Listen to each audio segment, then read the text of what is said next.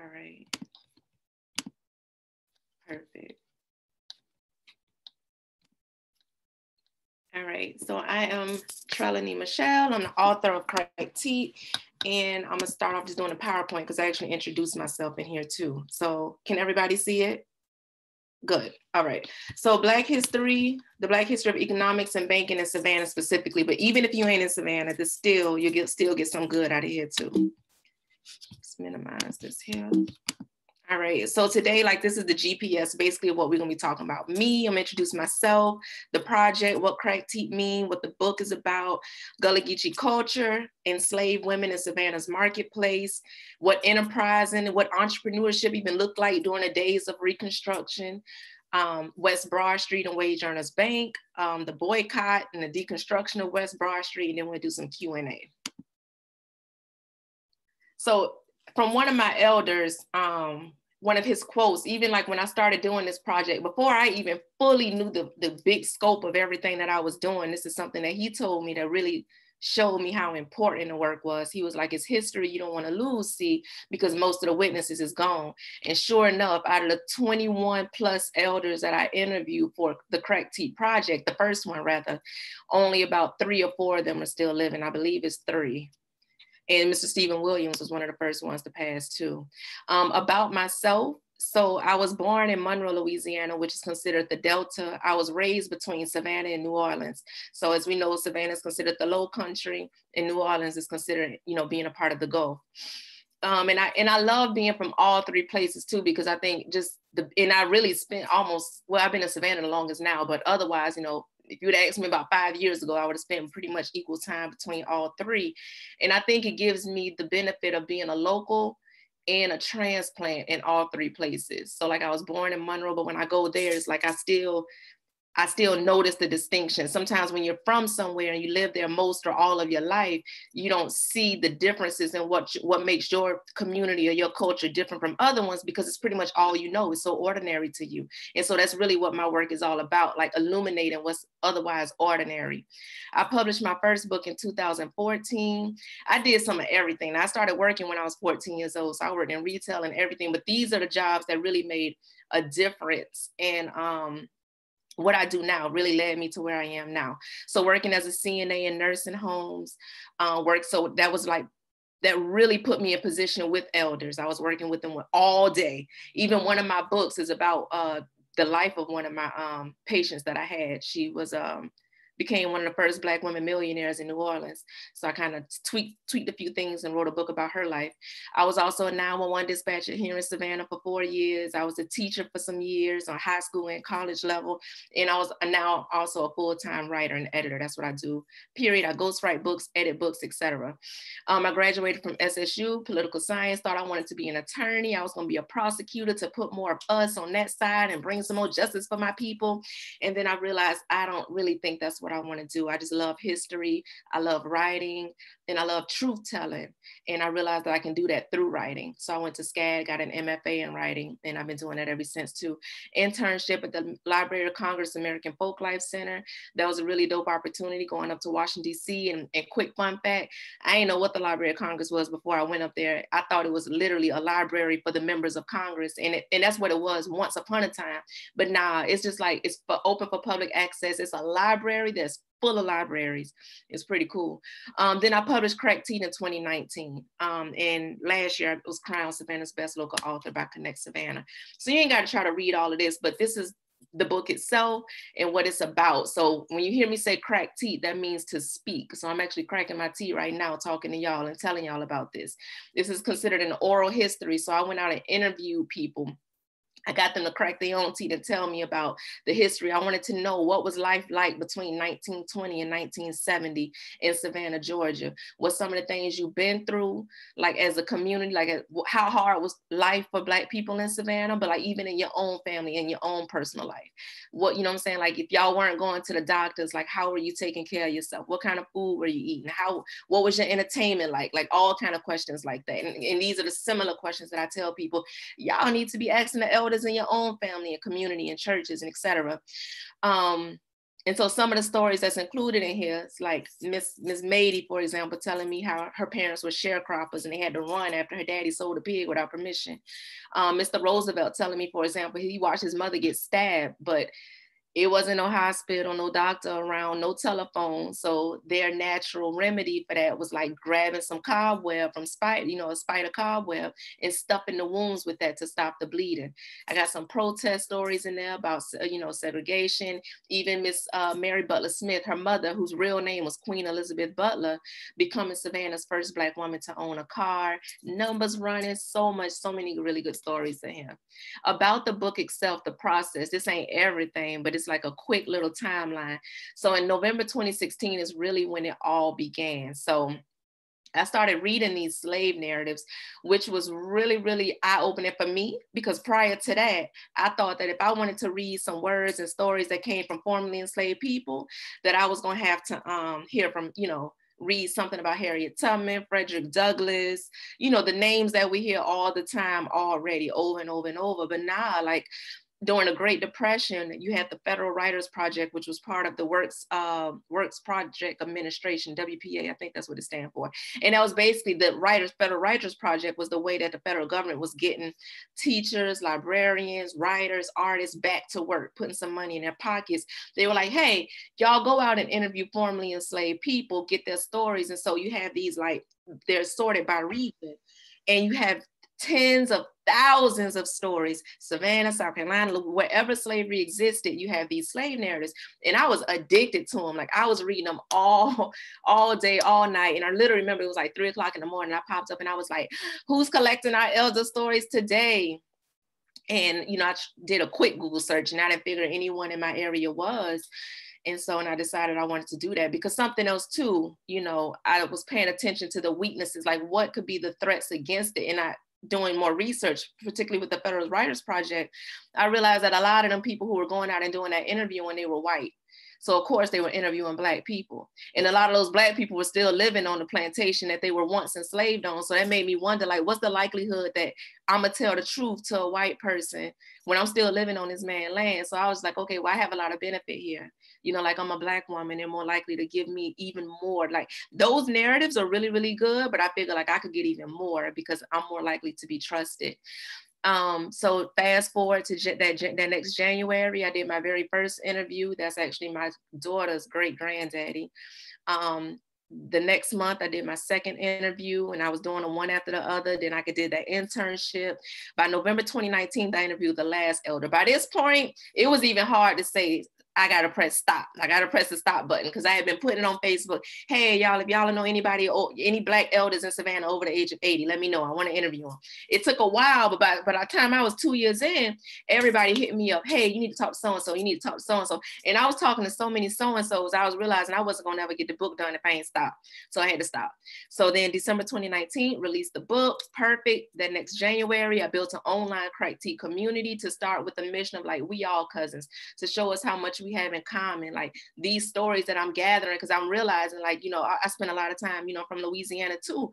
So I'm realizing a lot of things that my elders telling me here, my elders telling me in Louisiana too. Things that we trying to say are like specifically Gullah Geechee culture. I'm like, nah, like we was doing that in Louisiana too. Like, so no matter where I go in the world, like when I went to South America, no matter where I go, like I see so much of us all over this world, so many of the same dishes that we eat, and so many of the same rhythms in the music, etc. So I kind of started this hashtag, we all cousins.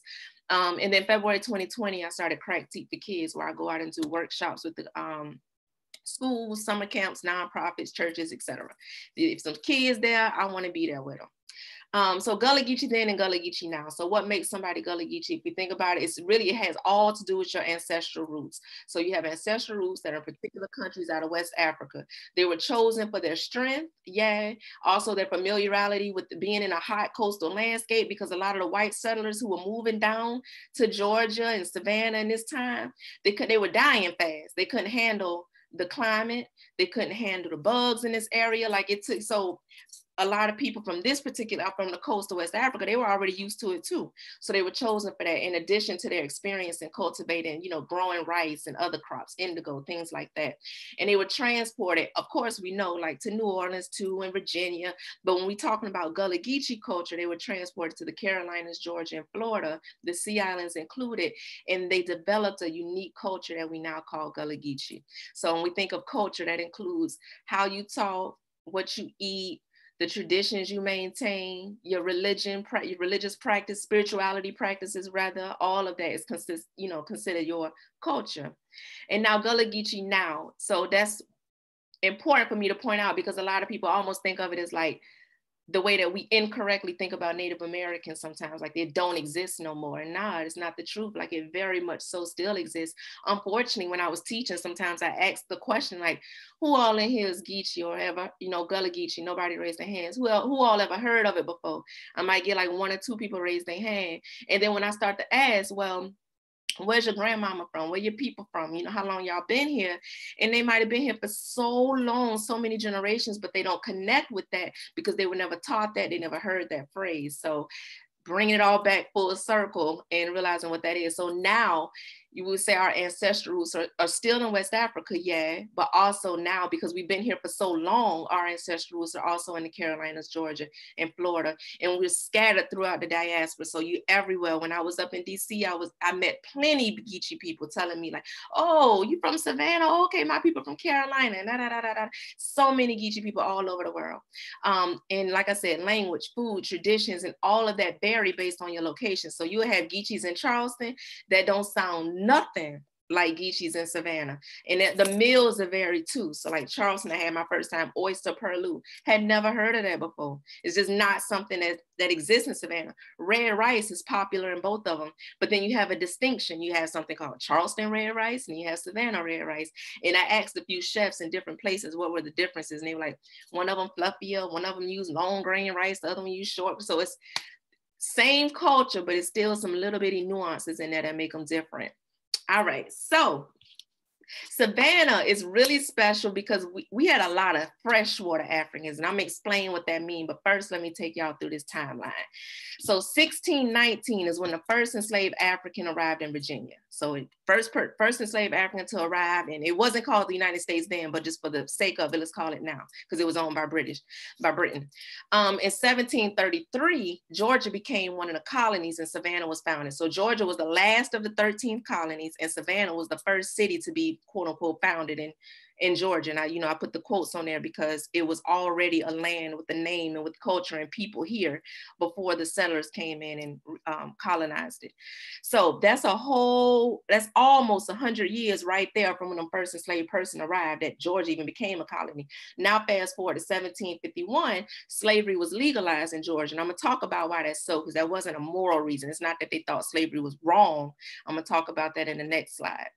Now, 1790, let's go back a little bit, 1751. So by the time slavery was legalized in Georgia, slavery had already been going on in this country for more than 100 years.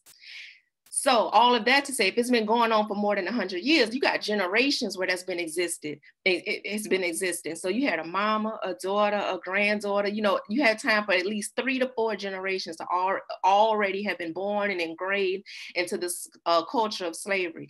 Whereas if Georgia legalized in 1751, all of them are pretty much fresh Africans. The accent is still intact. They probably ain't even speaking English, a lot of them yet. So, and the cultures are still the same. Like they fighting back harder because they resisting that, which all of them do. Now, even I'm pretty sure the first person to arrive in Virginia too, but we still fighting over here. Like we just got here, we still bucking. They even talk about if you ever study like Jamaican culture, for example, you've probably heard about the Maroons, like Queen Nanny or the Maroons. But what a lot of people don't know is the Maroon community existed wherever slavery existed. So there were Maroon communities in Virginia, in North Carolina, in Louisiana, and in Savannah. When I was reading one of the books that I studied, and I'm gonna share with you in this presentation too, they were talking about Maroon camps that were set up on Ogeechee River.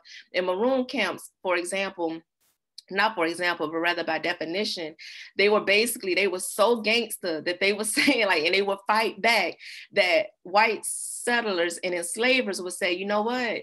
Y'all can maintain y'all freedom. Just stay over there and just promise that you're not gonna come back and try to enslave nobody else, and we won't bother y'all.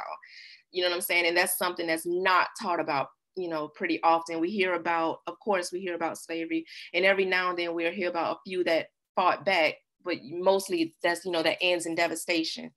And now going to 1798, Georgia said no more freshwater Africans. And that was for economic reasons, yeah, but it was also because so many issues was coming up with it. It was just, the population was becoming more and more Black, first of all, and it was too many rebellions happening, too many people fighting back, and we not about to have the manpower to control these Black people in a minute, so no more. And then in 1808, the federal government said no more freshwater Africans. Now that's a theme that's gonna come up a few times in this presentation. Georgia being doing something before the federal government does it. 1825, Savannah is majority Black. And I specifically put African/Geechee here because I want you, to get that into the language. So by 1825, so that's less than 100 years after slavery was legalized in Georgia, majority of the population was African/Geechee. 1858, the Wanderer landed. The Wanderer was a ship that, so when they said no more freshwater Africans, meaning that you can't go to Africa and bring none back. You can have, slavery is still legal. You can keep what you have, but you can't go to Africa and bring none back. When they said that, when they made that illegal, the value skyrocketed. So once the value skyrocket on anything, anytime anything is prohibited, we think about the alcohol, when alcohol was illegal, it was so expensive because it was illegal. You couldn't do it. Same thing with slavery. So you still had some white men getting into ships and going over there and getting them and trying to hide it, as pretend like it's something else, bringing them back over here. In this particular case, this was just one of the ones that got caught. They act like it was the last one. When I always say, if it's one of something, it's more of something. If it's a few, it's a bunch. So if this one is one of the ones that got caught, then we know that it was a lot more of them. And that just goes to show that even though they said no more freshwater Africans are allowed, we still had a whole lot of them still coming into the city. And then in 1865, slavery was outlawed. Let me minimize this because I cannot see. Okay. And so Georgia's delay in legalization, like I said, that was strategy. That wasn't morals. They didn't wait so long to say slavery is legal here because they were like, it's wrong and we don't believe in it. Nah. At that time, the 13 colonies was owned by Britain. Florida, which is right up a cartwheel away from Georgia, was owned by Spain. Spain set up a strategy to say that they sent word out to Black people saying, if y'all can escape from Georgia and make your way over here to Florida, you'll be free. All you got to do is agree to fight for us, if it go down. And of course, they took them up on that. So James Oglethorpe, he decided, well, if we make it legal here, we won't have that issue. We won't be indirectly strengthening Florida's army if we keep it illegal here. And then eventually it was too many people realizing how much money they were missing out on. They was like, you know what? We're going to go ahead and make that thing legal here. But even because when Georgia finally did legalize slavery, it was already 400 enslaved people living here. And before that, they were still renting. They will rent them from South Carolina. So in Savannah specifically, like you have streets called like Drayton Street. That was named after Anne Drayton because when they were building up the streets and the roads and things like that, Oglethorpe and them will rent enslaved people from South Carolina from Anne Drayton's plantation. And to thank her, they named the street after her. The same for streets like Bull Street, for example. So just because it wasn't legal yet, it wasn't for moral reasons, like I said. And another thing too is when we think about the numbers, because I'm gonna be throwing some percentages out there, Savannah wasn't as big as it is now. So now when we see Savannah, we got like South Side, West Side, East Side, downtown, etc. This is from Ms. Barnett Good Walker to explain what Savannah included back then. There was North Broad Street, which is Bay Street today. So think of Bay Street, Oglethorpe Avenue, East Broad, and then MLK, because that's what West Broad Street is MLK today. That small area, that's what Savannah was. Everything else around that was the county, and it was really unincorporated. And so the Black people pretty much settled on the edges of the city. And that's, as she would say, when African people were enslaved in Savannah. And then once Savannah became more and more developed, so now we got the roads, we don't cut down as many trees as most of the trees we need to, we got all the roads, we got houses. slavery in Savannah became more urban than plantation style. So when we typically think of slavery, we think of picking cotton and things like that, but it changed up a little bit here. So you had more people being like butlers, chauffeurs, messengers, of course, the cooks and the servants, sewing, things like that, running errands. And that's not to say that it was easier, it was just different. But they'd also too be rented out to nearby plantations. And then another really, really, really big point that leads us directly into what we'll be talking about today is that Savannah's enslaved are often entrepreneurs. So this is one of the books that I was talking about, Slavery and Freedom in Savannah. It's a lot of really good information in here. In the marketplace, and this is one of the quotes from it, in the marketplace, social status was ambiguous. So social status being who got it and who don't financially. Who's the rich, who's the middle class, who's the poor. Social status was ambiguous. You didn't know who had what, and bondswomen could buy cheap and sell high. So a lot of times the enslaved people, they had their own gardens. So we hear a lot about, you know, enslaved, during slavery, we was stuck with scraps like chitlins and pigtails and the stuff that, you know, they didn't want to eat. I'm not saying that's not true. That just wasn't true everywhere. And in Savannah, you know, that wasn't the case for a lot of people too. They had their own gardens, and sometimes even they had their own livestock. You might have your own, a few chickens running around the yard.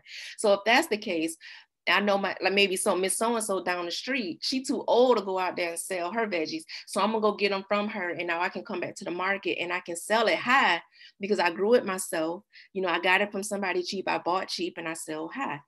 And that kept them as successful as their free counterparts. And with that money, some of the things that they could do is, now what was true, you didn't get many clothes and shoes to start the year off with, your blankets and things like that. But with that money, they can compensate and buy some of those things for themselves.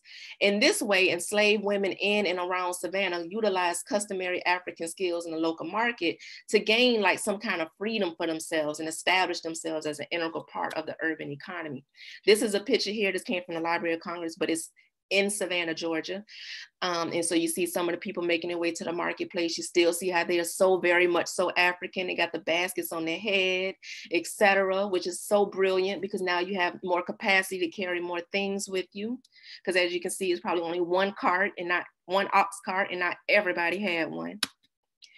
And here's a quote from a friend of mine in, out of Charleston, Chef B.J. Dennis, and it's not about Charleston. He was talking about the Low Country.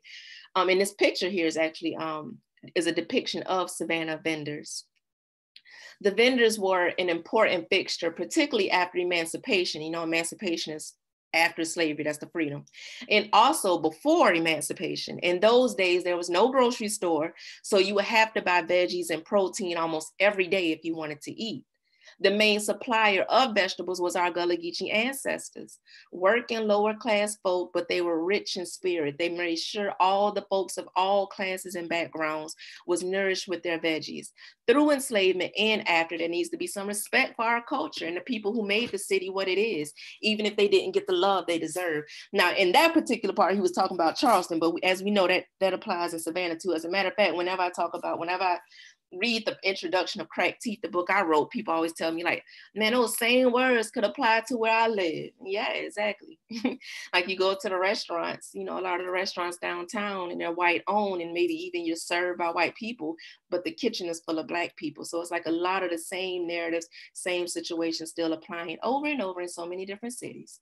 This came from another really good book that is not even being published no more, so it's a rare one. It's called The Negro in Savannah, and this particular chapter was called Black and White Relationships in Savannah from 1865 to 1875. And as we know, 1865 is when slavery was outlawed. So that's the 10 years right after that.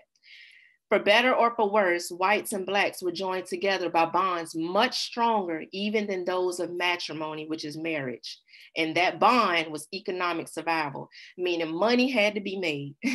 So I don't know, I don't care how you feel about me, how I feel about you. You can hate me, I hate you, but we got to get this money.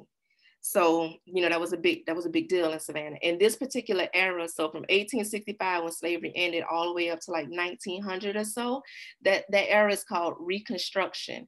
So that basically means slavery is over, the Civil War is done. The Civil War done tore up so much of the country. we need to rebuild ourselves. We need to reconstruct. We also need to figure out what we need to do with these Black people. Now we got millions of Black people in this country who are now free. What do we do with them? So that's pretty much what Reconstruction era is and means. So, and now in that same book, fast forward to 1890, which is still Reconstruction era, here were some popular jobs amongst Black folks in Savannah.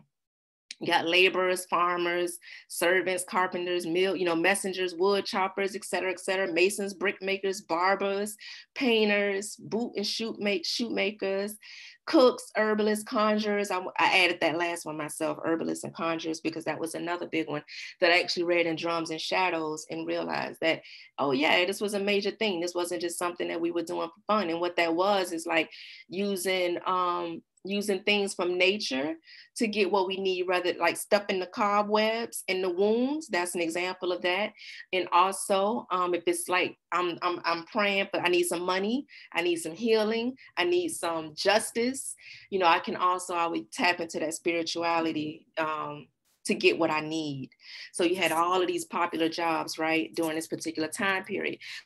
Well, now I wanted to highlight a few people who were making things happen, but weren't necessarily involved in any of these jobs. And another thing that I usually do on the Instagram page for Crack Teeth is ask, like, if I scratched out 1890 and put like 2022, what would be the answer today? So like all those agricultural laborers, because at that time we were an agricultural society.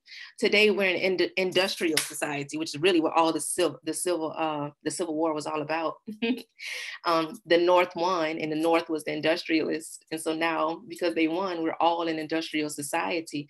So now instead of agricultural laborers and farmers, we have warehouse workers and crane workers. That's like the number one in Savannah. Like everybody, if you're from here or you've been here for a while, we all either related to or know somebody who working in a warehouse.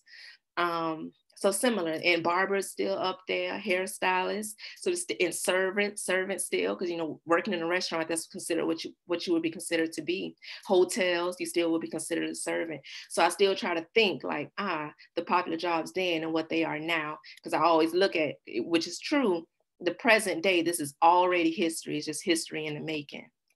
Here are some of the people who are making the movers and shakers who weren't doing something that was on that list. This is Josephine Styles Jennings. She don't have a picture, so I had to just put something up there for her. She was once described as Savannah's most active colored businesswoman. She started her business career in the late 1890s. She opened a meat market, let's just say, and the grocery store in Yamacraw. Now back then, Yamacraw wasn't a housing projects, that was a neighborhood of houses. So that's what she had then. Then she opened up a dance hall on Bay Street. Then she opened up a vaudeville hall on West Broad Street, which, like I told you, now that's MLK. Then she moved back to Yamacraw. She opened a saloon. And then she opened Pekin Theater, which they said was one of the most beautiful theaters in the country. It had two stories.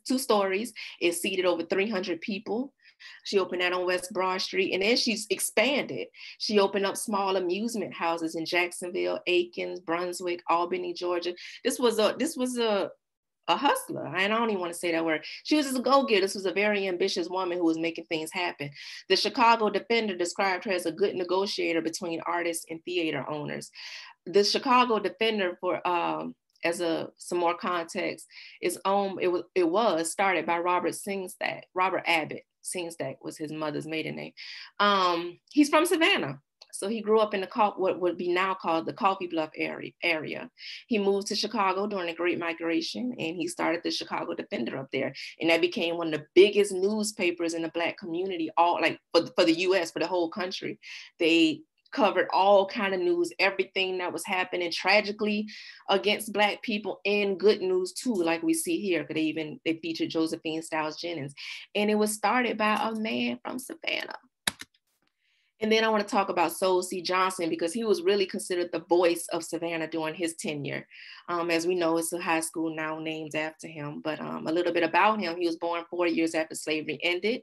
At 11 years old, he got his first job. And that was really, really popular then, because even when I write for a lot of my elders, I use my Ancestry account to check the census records for them and their mother, their parents and their grandparents. If they knew their grandparents' name, I check all of that. And I found like a lot back then, You had a lot of 9-year-old boys working, a lot of 9 and 10-year-old girls working as babysitters a lot of times. So that was really common. So when he was 11, he got his job with Savannah Morning News. He was throwing papers. Then he got hired by a Black man who was the owner of Savannah Tribune named John DeVoe. In 1889, DeVoe put Johnson in charge of the paper, and he took it to the next level. I mean, he got from the building, the audience, the things that they were talking about, it went from sounding a little more safe to really putting themselves out there and saying like, nah, like this is what's facing the Black community. This is what we need to do. This is what the Ku Klux Klan is doing. And this is how we ain't scared. Like that's who Soul C. Johnson was. When DeVoe died in 1910, Johnson bought the Savannah Tribune. So now he was the owner, the second owner of it. And he bought a bigger building for it. And that bigger building was moved to West Broad Street.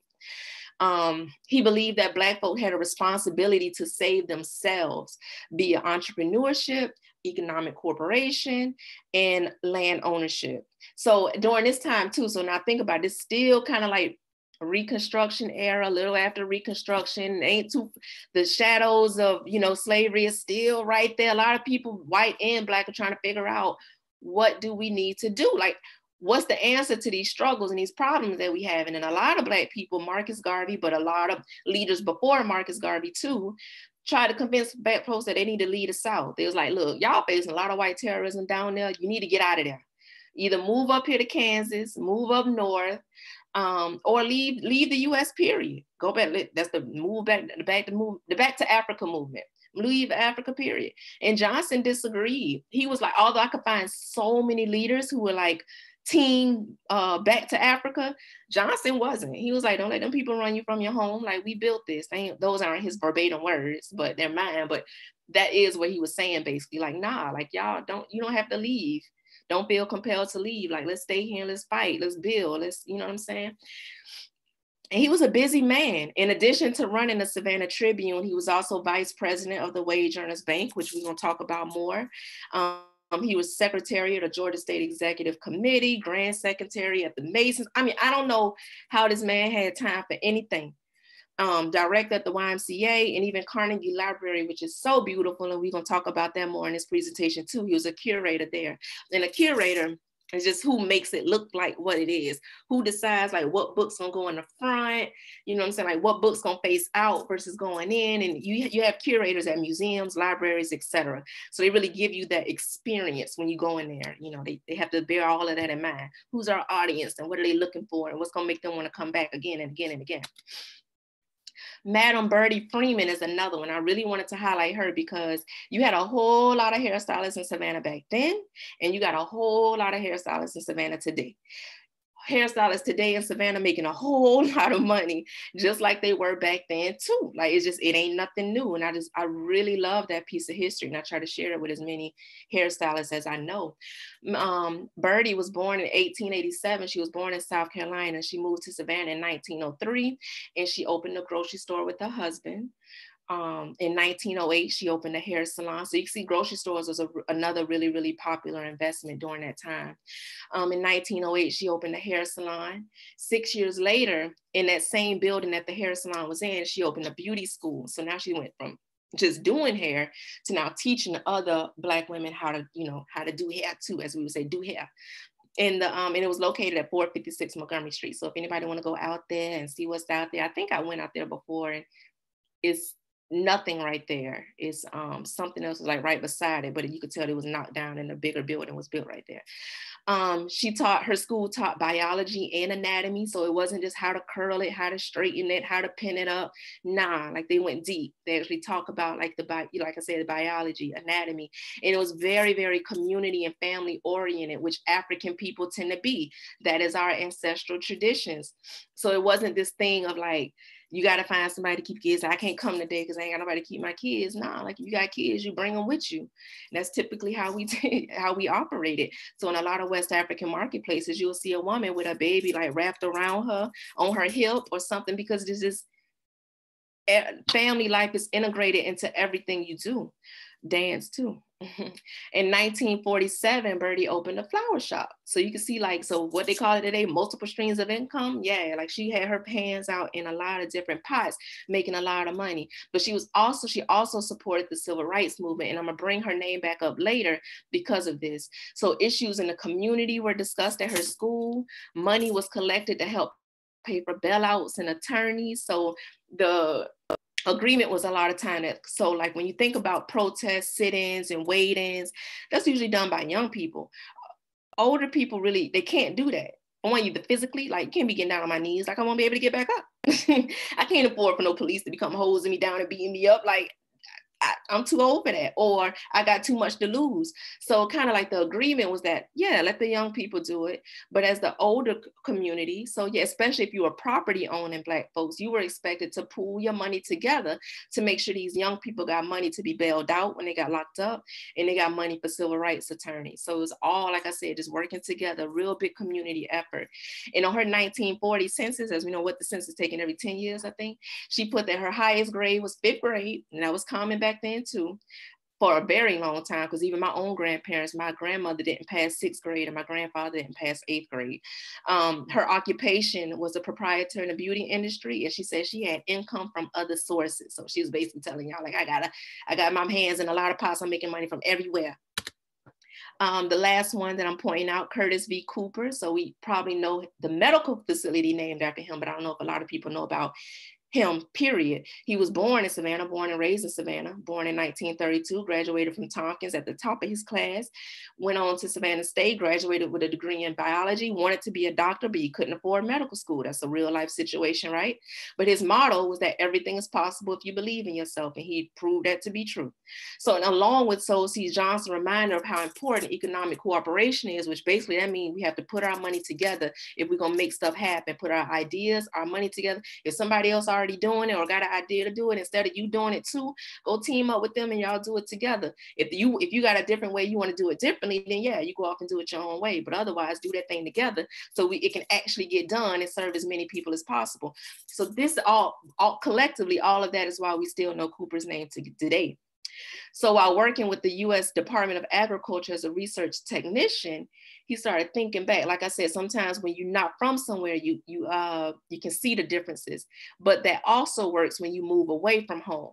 So you can be born, raised in Savannah or wherever your whole life, and when you move away, you start thinking about how things is, and that pretty much was the case for Cooper too. He thought about how poor people on the west side of Savannah didn't have access to healthcare.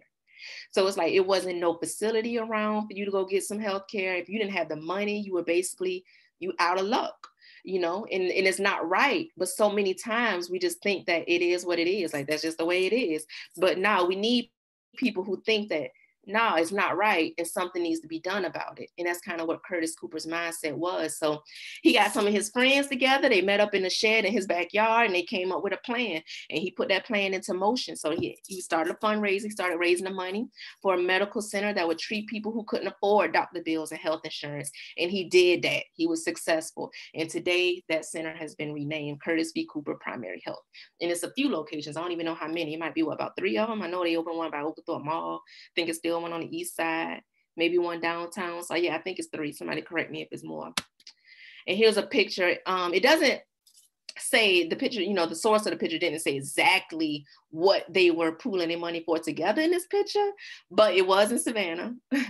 and this is basically everything that I've been talking about, that economic cooperation. That's what's happening here. So you got some people putting their money together to make something happen. That happened over and over and over in Savannah. So that's really that Black economics part that I was talking about. Here's another timeline to really bring home the Wage Earners Bank. So in 1899, you had 10 Black men who pooled together $102. Today, she told me last week, and I don't remember already. I think she said it's about that equals about $30,000 today, I think. Or maybe it was $3,000 today. I don't remember. One of the two. But 10 Black men pooled together $100 basically. So that's basically $10 a piece. And they decided that they were going to open up a bank, and it was called the Wage Earners Bank. In 1903, 45 Black entrepreneurs met up in the Savannah Tribune office, remember, and Sosie Johnson was owned it at that time, and they organized the Negro Business League. Sosie Johnson was the treasurer of that. Like I said, this was a busy man.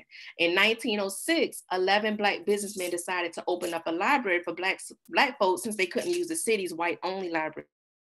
So what had happened with that was the city of Savannah decided that our city doesn't have a library. We need a library. So they linked up with the Georgia Historical Society and they used a back room in that office, and that was the library. But it was 1906 and it was a whites only library. Black folks couldn't use it. So those 11 Black businessmen decided that it ain't just is what it is. We need one and we're gonna get us one.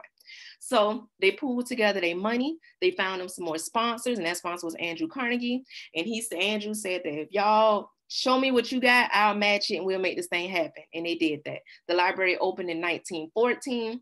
The whites only library, which was owned by the city, was still in that back room. So because of that, this was technically the first public library here in Savannah. And Sosie Johnson was the curator of that. What's that, 8 years later? 1914. So this is just a piece of the pie. This ain't all the businesses, by no means. But Blacks operated 5 insurance companies, a whole bunch of grocery stores and ice cream parlors, 14 physicians, 3 dentists, 4 lawyers, 1 photographer, 3 real estate agents, and 93 churches. And I believe we probably still got 89 of them left. And that came from one of my favorite books too, W.W. Law and His People, written by Father Charles Hoskins, or Dr. Charles Hoskins, however you are introduced to him. 6 years later, in 1920, the Wage Earners Bank became the first Black bank to acquire more than $1 million in assets. The address, 460 West Broad Street. So if we circle back like 1899, for one, that wasn't even a whole lot of time. And for two, I can only imagine like how many people were trying to tell them it was a bad idea, because this was the first bank in Savannah to be owned and operated by Black people, but it wasn't the first bank that Black people had access to. The first one was the Freedmen's Bureau, which was basically owned by the federal government, because you also have Freedmen's Bureau that opened up schools and things like that throughout the South. It was a reconstruction effort to help Black people get on their feet. So it's like they also gave us a bank. And we used that for a while, then that shut down. And then you had another bank, which darn, I should have got the name of it, I can't remember. I know Mechanic Savings Bank was another one. And then there was another one too, and I don't remember the name of that one. And that one was an integrated bank. And Sosie Johnson was saying like, yeah, we can use that integrated bank, but we need our own. And so, yeah, so those banks have failed, and you still I know people were like, and y'all want to open up another bank? And y'all gonna try to do that with $10 a piece? But they went from that in 1899 to 1920 having basically the most successful Black bank in the country. It was the first one to acquire more than $1 million in assets. Here's a few pictures from West Broad Street I got them from the Georgia Historical Society. So I don't know what those businesses are other than the Star Theater down there at the bottom in the middle. So you had 2 theaters, the Star Theater and the Dunbar Theater. At the bottom right, you had the Union Station, in which a lot of my elders would talk about how the trains will go like twice a day to Atlanta and Savannah and back. And you just had plenty of business, fish markets, clothing stores, photography studios, lawyers' offices, all kind of businesses on West Broad Street. And here's a few excerpts from Crack Teeth, the book. So Miss Carolyn Dowse out of Cloverdale, she was like, and she integrated one of the schools here in Savannah. It was either Hess or Hurd, I don't remember. It's in a book though.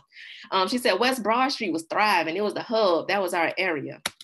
And then Miss Mary Butler Smith off West 41st, she said the whole area was Black. Funeral homes, churches, everything in that area. And my daddy's tire shop was there too. And across the street, there was a white man who owned a confectionery store.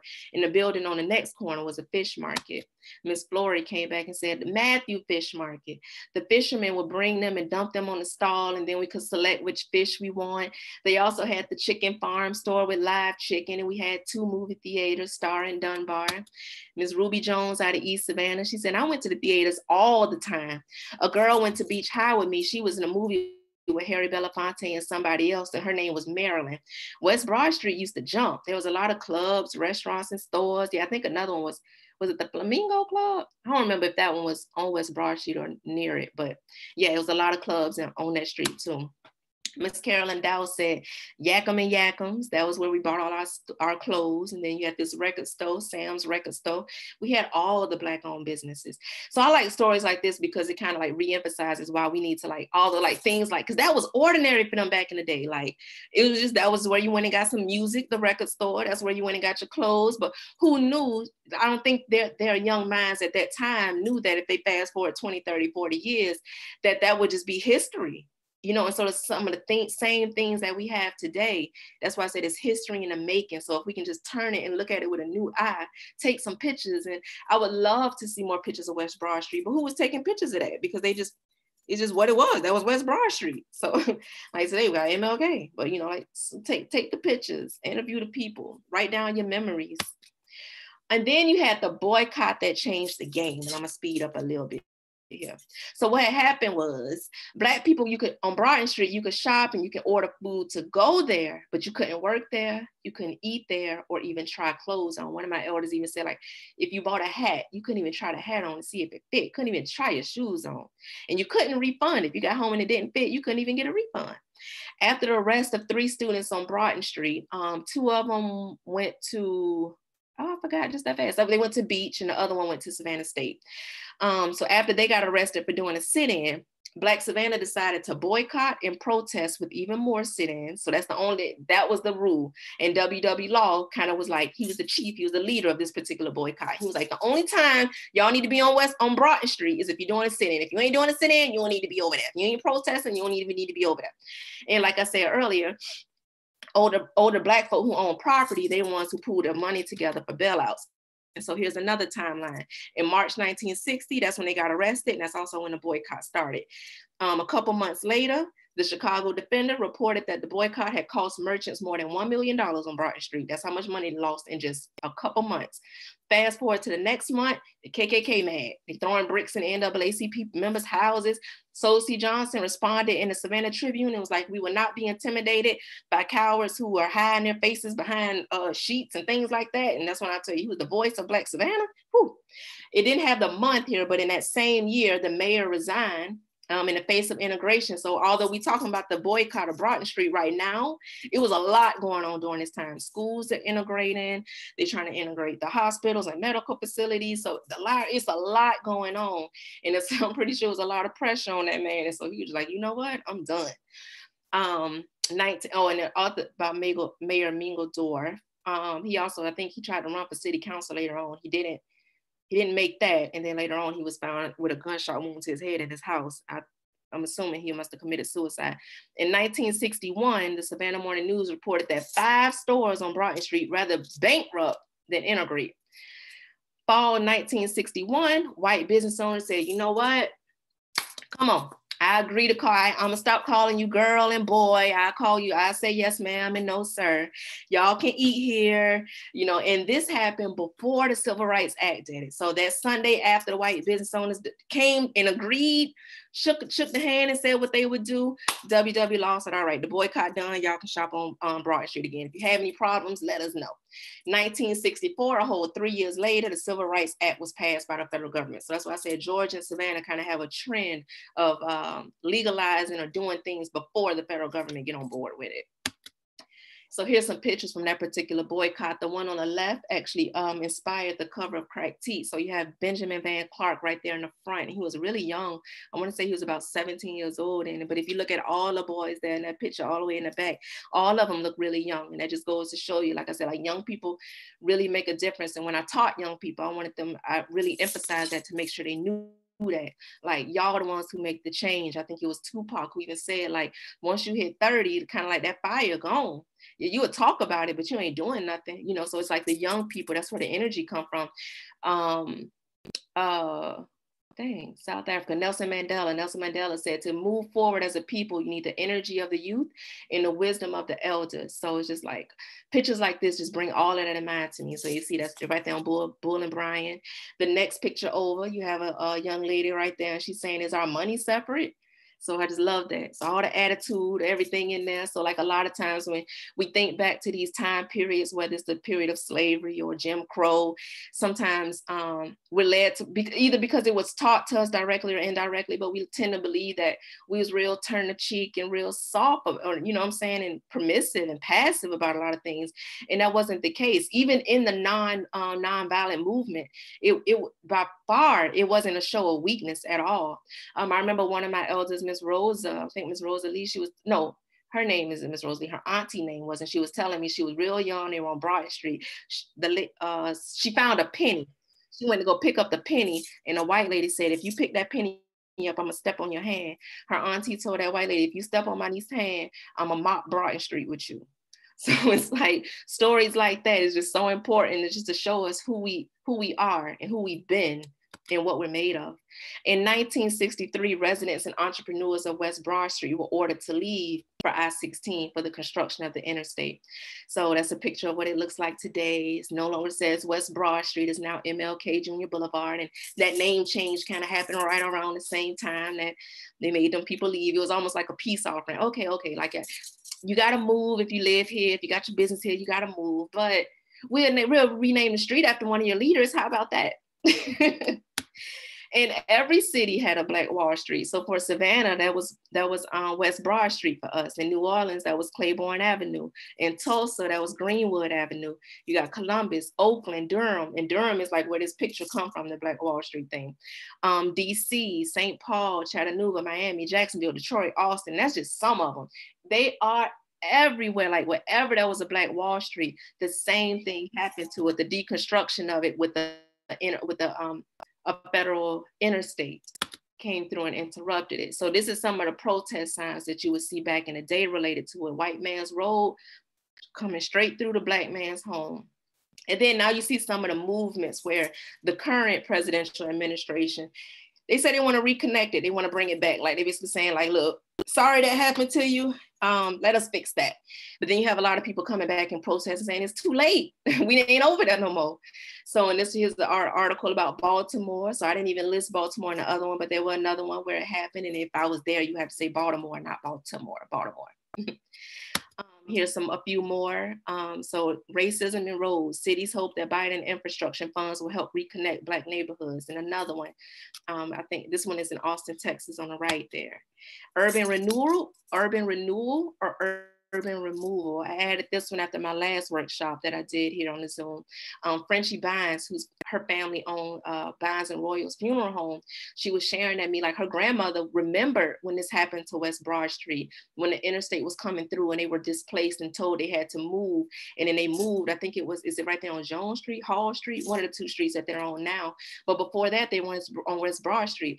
The city was calling it urban renewal. Her grandmother called it urban removal, which makes a lot more sense. Language is so important, how you say it. Like even today, like I don't say slaves, I might say slavery, but I don't say like we were slave. If you listen to me, like I say like enslaved, because it makes a difference. One is you're claiming that identity.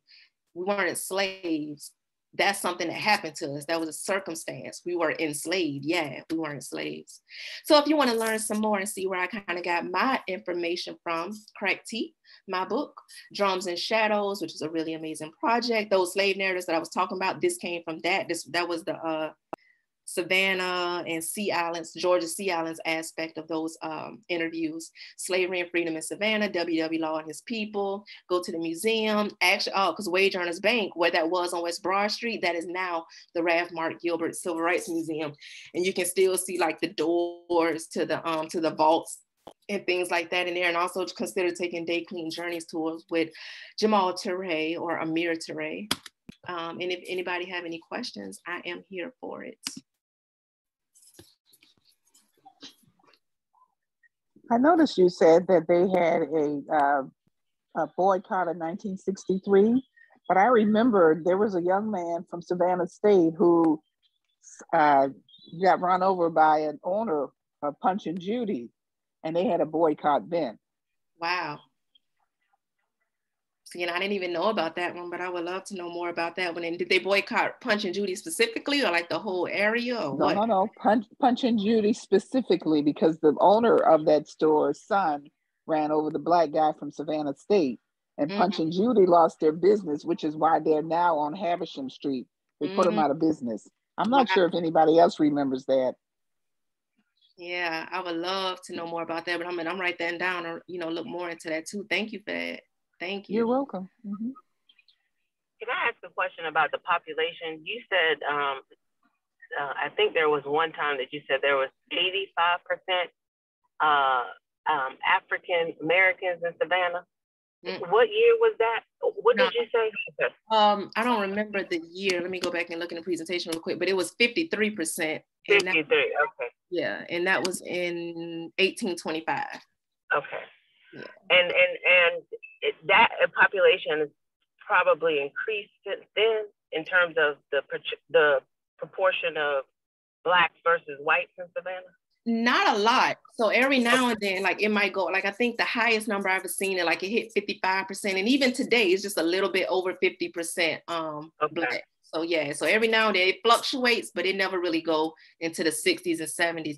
Although, I mean, of course that always depends too, like how who's all being counted and how are you counting. But that to me goes back to the point you made about how Blacks and whites feel like they were married economically, right? We got to make this money together because we depend on each other. Right. Yeah. You made a great presentation. This was awesome. I think you should be in every public school teaching this history.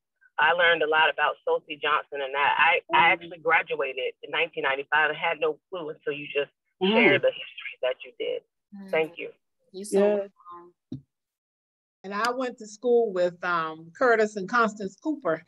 We were in the same school together, but I didn't know the history, their father. I knew about the medical facilities and it was named after them, but I had no idea. So that was very interesting. And the information about Saul C. Johnson, because, the school is named after him, just like the young lady said, but you just don't know the history behind and what all was involved in the work that they did to really, help the city.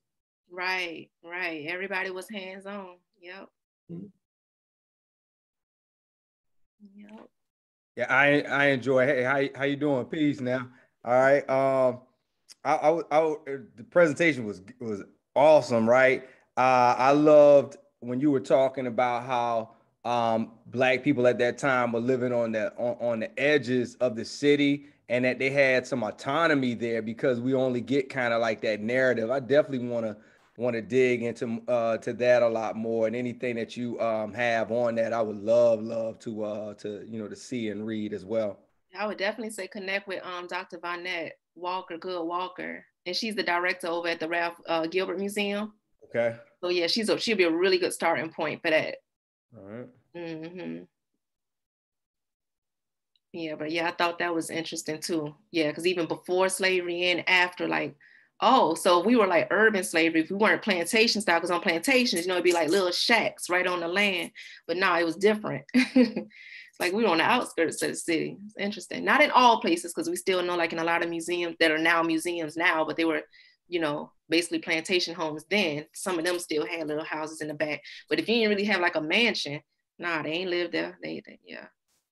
I was recently driving from Savannah down to North Florida, and I've taken that trip a few times, but just recently I was just looking at that swampy, like the area, and I was like, I get it. When they made it down there, people were like, nah, that's it, you good, like, because you're not coming through there. Have you read or looked at this book called Savannah River Plantations before? Mm-mm.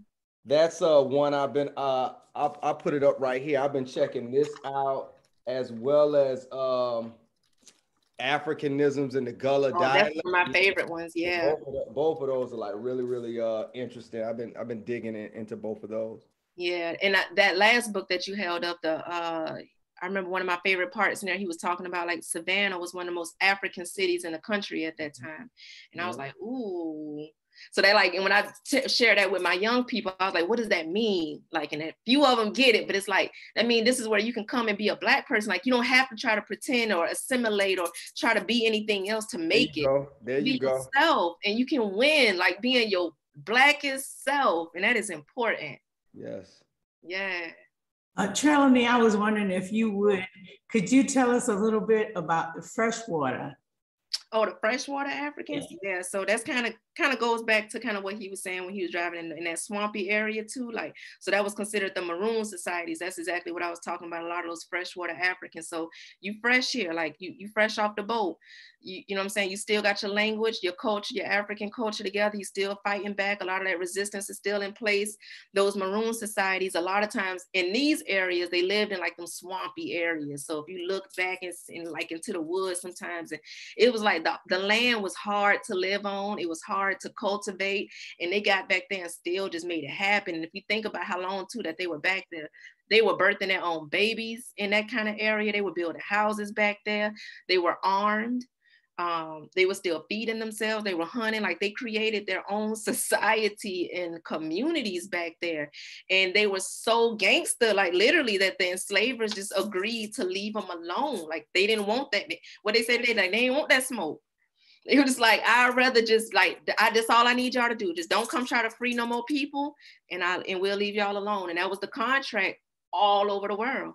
So I remember like one of them that ultimately didn't work was in New Orleans. I can't remember the exact name of it because it was a French name, of course, because we know France owned Louisiana at that time. But they actually end up, because Andrew Jackson got involved. He was the president of the United States, and he was like, "Now I'm coming up in there, and we about to like," and they had to bring the full force of the U.S. military to, bring them down. But otherwise, yeah, you had them in Virginia and North Carolina and everywhere that Canada, everywhere that slavery existed, you had a society of freshwater Africans or / maroons. That's how you would read about it if you want to research it, maroons, and they existed fighting back. We never stopped fighting back. We never didn't fight back. Our fight back just showed up in different ways. We fought back and just through the vote, with our money, with our fists, like however it was needed to. The first law of nature is self-preservation, right? Yeah. And so that's what I tell a lot of young people too. I was like, if you ever feel like people calling you a rebel, or you got so much energy and anger stirred up in you, that might be that freshwater blood in you. Like connect with some other people who can like guide you and help tell you what to do with that energy. Like, you ain't got to just let it die out or go out and kill each other, like figure out what you can do with that, because it's something. When you mad, that emotion exists because there's some kind of change that needs to be made, and it, but maybe you can't articulate it or you can't communicate it. But it's like, so you need somebody to help you get to the bottom of it and figure it out, what it is, what needs to be changed, and use that energy to create that change. Just like so many Black people was doing back in the day. When something was wrong, we changed it. Does anyone else have any questions for Ms. Trelawney? And I know that you showed a picture earlier. You said, did you describe all of the buildings? Because I know we have a few elders here today. They may know the names of some of those buildings, and I know we got quite a few that's on here today. Let me go back to it. All right, here it is. Okay. So if anyone recognize some of these buildings, please let Ms. Trelawney know. Well, I'm not an elder, but I do recognize some of those buildings. That one on the Tenenbaum, I think that, was that where the B&B paint or something is, right on the corner? No? It just looks familiar to me. I think so, Stacy. Yeah. I mean, I definitely recognize the Star Theater, of course, but I think that, yeah. And then it was called something else too, and I can't remember the name, but I definitely remember my mom taking me in there to buy a big walking black doll for Christmas one year. Oh, wow. And I cannot remember the name of what it was. Okay. I'll think of it soon though. In the Civil Rights Museum, they have a really dope exhibit for West Broad Street. Like when you go in there, all the walls is just like what used to be there, who were the business owners there. It's not everything, but it's a lot of stuff that was there. Yeah, that's a beautiful exhibit up there. Okay, I just wanted to say I thought you did a wonderful presentation. Thank you. I'm Savannah raised and I was brought up here. And that Star Theater, when I saw that, that brought back memories. That's where I've gotten my love for movies from. I spent many days as a young child at that Star Theater, 10 cents admittance. But anyway, it just brought on my days of movie loving. Okay, and I can remember Yakima and Yakima. I can remember Tenenbaum. I can remember the Star Theater. I also remember the Dunbar Theater. And there was Black Studios and all. I can't remember all of them. I remember, you know, some of them, but some of them had gone away. And so I can't remember them now. Nice. But I loved your presentation. Thank you. I learned more about Savannah and the history than I've ever known. Of course, I knew Curtis Cooper. I knew his brother. We all went to school together. They was ahead of me in school. And it's just amazing. It's just amazing of things that we actually don't know about Savannah. So you did a very, very good job.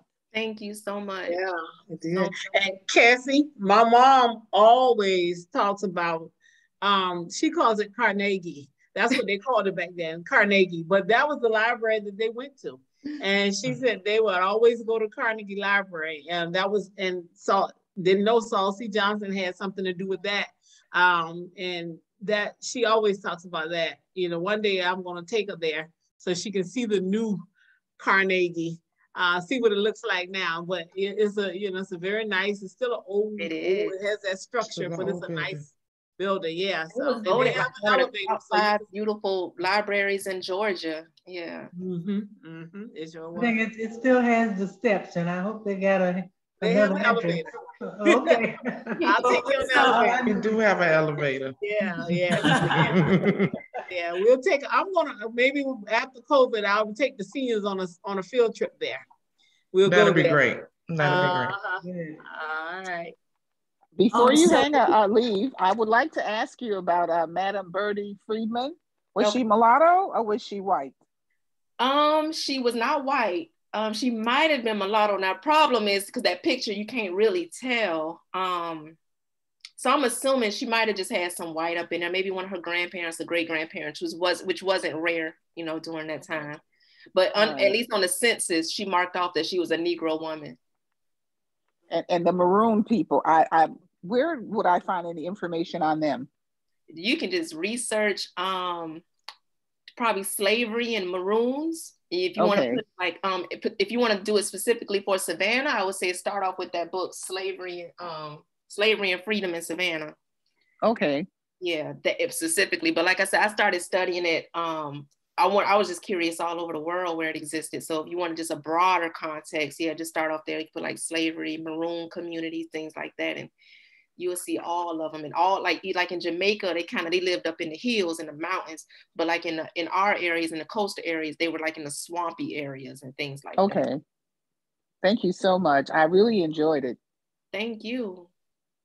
So, but I remember, I'm sorry, just one little thing. When you were talking about Yakima and Yakima, I remember as a little girl, my mother would take us there and we got 2 outfits. So I always remember getting kids, and I remember when it burnt down was when Martin Luther King was assassinated.